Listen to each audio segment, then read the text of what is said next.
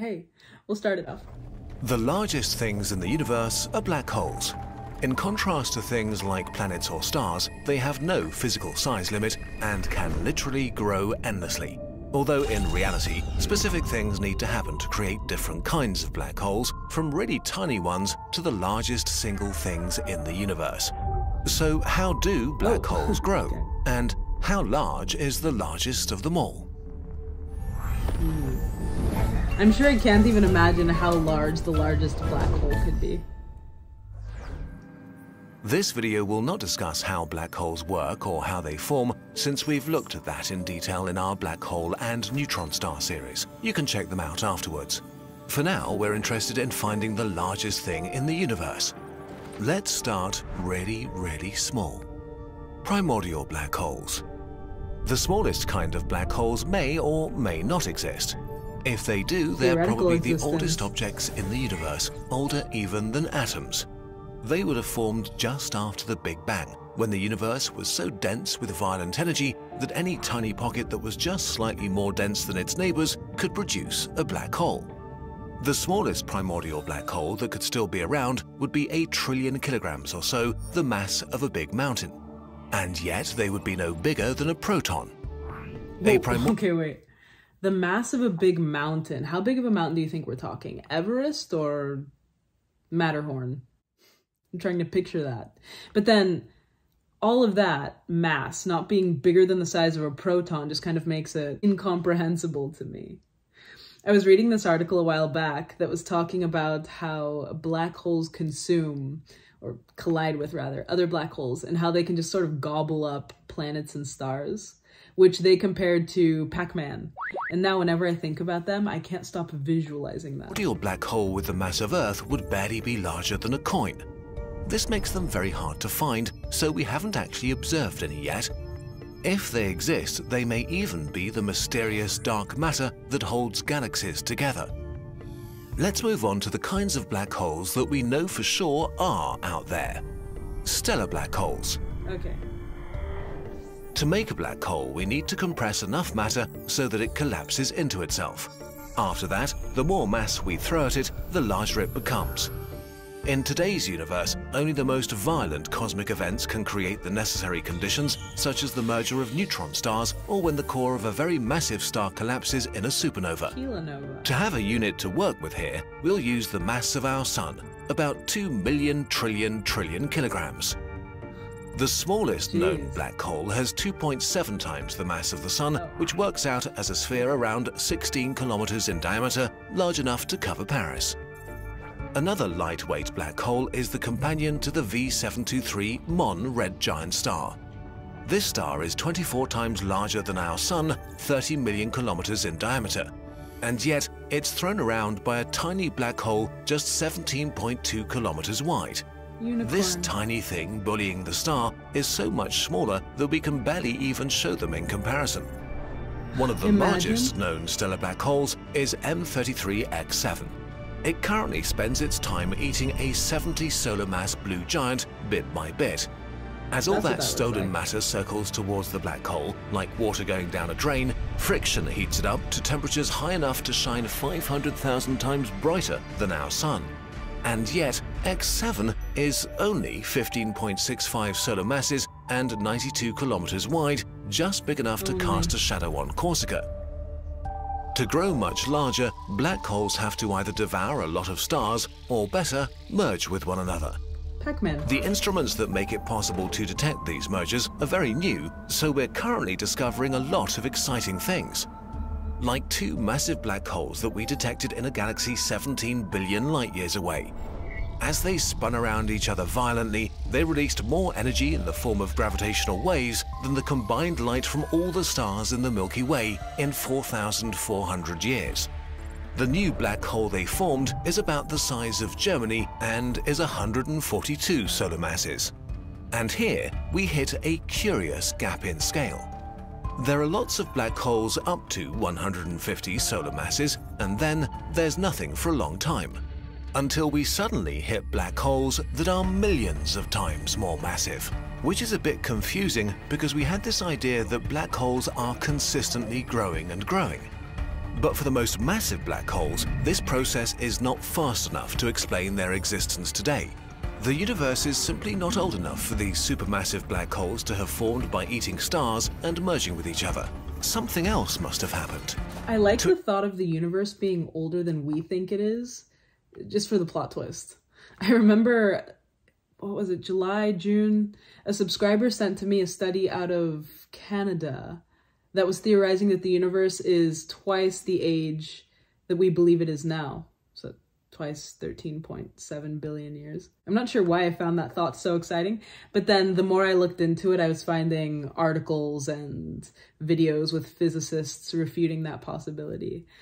I'm going to look for that email and I'll try to link that study in the description for you if you're interested. Explain how we got the largest black holes in the universe. We might need the largest stars that ever existed. Quasi-stars. To get a sense of scale, we can compare them to the largest stars that exist today. Our sun is like a grain of sand next to them. We don't know if quasi-stars actually existed, but they're an interesting concept when it comes to supercharging black hole development. The idea is that the matter in the early universe was so dense that quasi-stars could grow to thousands of times the mass of our sun. The cores of these stars might have been crushed by their own weight so much to actually collapse into black holes while the star was still forming. In contrast to stars today that would destroy themselves in the process, inside quasi-stars, a deadly balance could emerge. Gravity pressed the supermassive star together, feeding the black hole and heating the material falling in to such a degree that the radiation pressure kept the star stable. And so these quickly growing black holes might have been able to consume the quasi-star for millions of years and grow far bigger than any modern stellar black hole. Black holes several thousand times the mass of the Sun and wider than the entire Earth. These black holes might have become the seeds for supermassive black holes. Muse. So now we arrive at the kings of our universe, the largest single bodies in existence. The centers of most galaxies contain a supermassive black hole, and they are monstrous. In the Milky Way, we have Sagittarius A star, a supermassive black hole with about 4 million solar masses that is calm and collected and just does its thing. We know it sits there because we can see a number of stars being thrown around by a seemingly empty spot. And despite its incredible mass, its radius is still only 17 times our Sun. Smaller than most giant stars, but millions of times more massive. Because supermassive black holes are so massive and located at the center of galaxies, many people imagine them as being a bit like the Sun in the solar system. An anchor that glues everything else together and forces it into an orbit. But this is a misconception.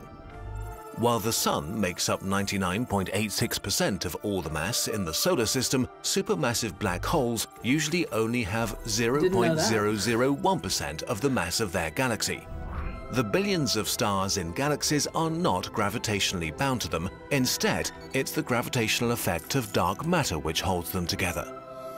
Many supermassive black holes aren't gentle giants, especially when they're feeding on the clouds of mass in their galaxy.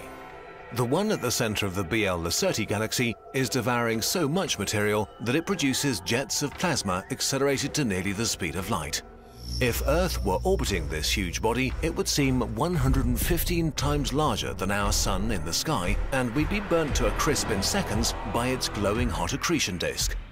At this point, black holes become so large that stars seem ridiculously tiny compared to them.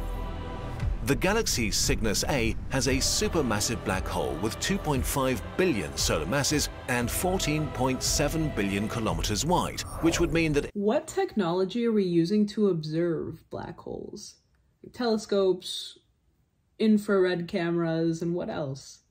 And I also wonder, what is the margin of error with the estimates that he's throwing out here? Referring specifically to size or density. What's wild to think about for me is that 60, 70 years ago, we didn't even know to look for black holes. So who knows what we're going to find in another 60 years. Hopefully less. If it took the place of our Sun, it would swallow all the planets and stretch halfway to the edge of our solar system. It's devouring so much mass and material that it churns its disk into a kind of magnetic funnel, spewing gas out, making tremendous radio lobes towering over the galaxy 500,000 light-years in diameter. That's 2.5 Milky Ways wide. Okay. Another pretty large supermassive black hole sits in the galaxy Messier 87. It has 6.5 billion solar masses and was the first black hole we got an actual photo of, or rather of the glowing gas around the edge of a menacing shadow. This sphere of darkness is so large that it covers our entire solar system. And yet, there is a scale even above these kinds of objects. Ultramassive black holes. Now we reach the most massive black holes, perhaps the largest single bodies that will ever exist. These black holes have eaten so much that they've grown to tens of billions of solar masses, their gravity the engine for a quasar, an accretion disk shining brighter than thousands of galaxies full of stars. So massive that they deserve a title of their own: ultramassive black holes. The ultramassive black hole at the center of galaxy OJ287 is 18 billion solar masses. It's so big that it has a supermassive black hole nearly 40 times larger than Sagittarius A star orbiting it. This thing defies imagination and is really hard to compare to anything. It can comfortably fit 3 solar systems side by side inside of it. Let's end this insane competition and get to the King of Kings. Yes. Ton 618, a black hole that we can observe consuming galaxies worth of matter, is shining with the brightness of 100 trillion stars, visible from 18 billion light years away. It has an incredible 66 billion solar masses, a black hole so large that it would take light a week to reach the singularity after crossing the event horizon. About 11 solar systems could sit inside of it, side by side. How do we even see that? It may very well be the largest single body in the universe, but in reality, it's probably even larger. Since Ton 618 is so far away, we only see what it looked like 10 billion years ago. In any case, black holes are scary and mysterious and gigantic. They'll be here after everything else dies and growing larger and larger. Okay, now let's do the trip again. From the smallest possible black hole all the way up to the largest. Oh, I'm so glad that they explained each of them before giving the size comparison. Earth is also relatively larger than I would have imagined compared to some of these.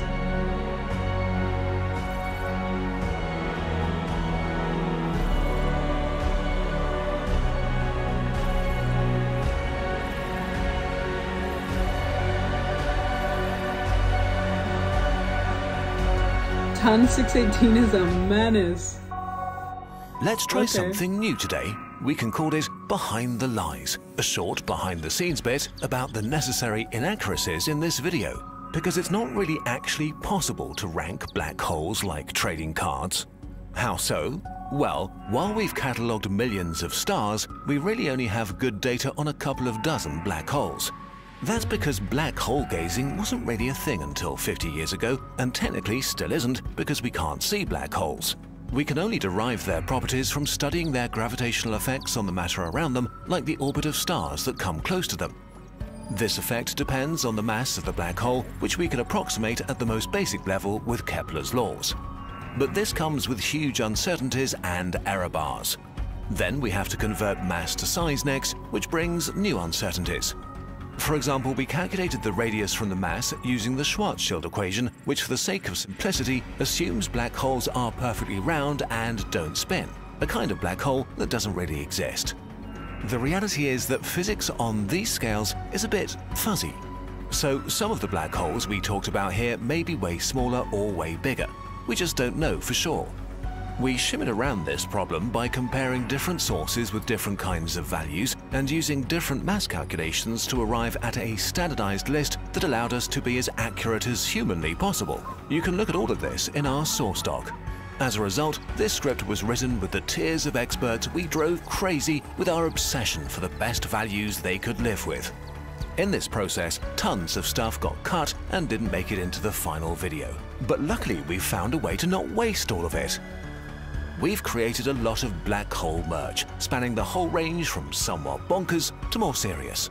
This way, we get to explore a topic from different angles, and you get to continue having fun with black holes after this video ends. Okay, I had to close the window. It was getting very sunny. But I'm glad they added that last part because it more or less answered my question about the estimates. I think because Kurzgesagt is so educational, it's easy to forget that the videos are, I'm sure, mostly made for entertainment, and they have to simplify these really complex concepts so that someone like me who doesn't know too much about physics, maybe a basic foundational level of understanding, could watch the content and get it. So grateful for that. This was another one from Kurzgesagt. I'll link the channel and the video in the description. Please keep these astronomy and physics videos coming. I used to feel something like a mid-level existential crisis when I would watch videos on this subject, but now it's just more exciting than anything. And after this, I want to look up Sagittarius A. I don't know why that one stood out to me most, but it is what it is. If you have any thoughts on this, leave yours. And I was trying to think during the video, what could I give for a literary recommendation? But I'm thinking that at this point, I've recommended all of the non-fiction books I've read about space in general. So we'll just go for something random. Yesterday, I finished a book called The Sicilian by Mario Puzo. He wrote The Godfather. And because I haven't seen the films, I'm not sure if Godfather 2 follows the same storyline as this book. But Michael Corleone is in it, although he's more of a subplot. The main character is someone called Salvatore Giuliano. He was this bandit in Italy who was stealing from the rich, giving to the poor, and then became really famous in his small town and then the towns around Palermo where he's from. Except that fame kind of gets the attention of the mafia and Rome, and then the story goes on from there. If you haven't read it, I recommend it to you. I'll link the book, but then I listened to the free audiobook version here on YouTube, 16 hours. It is a bit long, and I have to be honest, I didn't like it at the beginning. The first hour, I thought, nah, maybe I should stop it. But by the end, I was researching how much of the story was true, and it turns out a lot more than I thought. And it also intersects with history. So if you're into that, it might interest you. And for a music recommendation, same problem. I can't think of anything space-related anymore. So let's continue on with Italy. There's an artist called Lucio Battisti. I've been listening to a song that's a Spanish version he recorded, one of his Italian songs. I'm not going to try to pronounce the title of that song, but in Spanish it's called La Cinta Rosa. And he's more in the pop, rock, 70s genres. I actually found him through watching a film adaptation of a book I read called The Catholic School. I'm not going to recommend that one because it's a bit dark. And the film is somehow darker than the book. But it's about a real story about a crime that happened in the 70s. If you're into true crime, maybe you'd like it. And if you're looking for an artist that doesn't have any lyrics that you can put on in the background while you're working or studying, I've been listening to one called Glass Beams. I just kind of stumbled upon them. They're out of Melbourne. Two songs come to mind. One is Mirage, the other is Rattlesnake.